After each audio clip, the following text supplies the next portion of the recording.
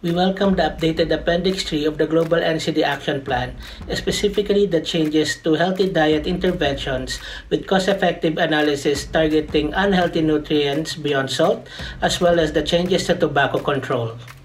Pedimos a los gobiernos a que apoyen la propuesta por la que se adopta el apéndice 3 actualizado y se permita que la OMS renueve periódicamente sus intervenciones basándose en los datos y las pruebas más recientes. NCD community asks countries to resource and integrate NCD prevention and care interventions within Appendix 3 into UHC benefit packages.